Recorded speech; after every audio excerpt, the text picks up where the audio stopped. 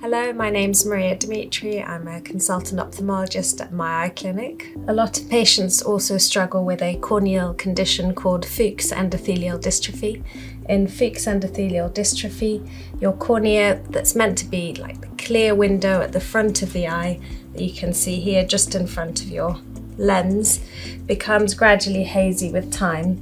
That usually affects people in their 60s and 70s, and as their vision is affected, they're noticing more glare, more haziness when it comes to reading, and in particular it's worse in the mornings and gets better during the day. There comes a point where your cornea does require treatment in order to remain clear, and that treatment comes in the form of an operation called a corneal graft.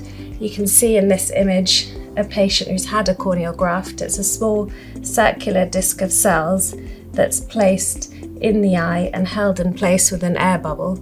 And it's this graft or tissue that's been taken from someone else and put into your eye that allows you to then have a clear cornea instead of the hazy cornea.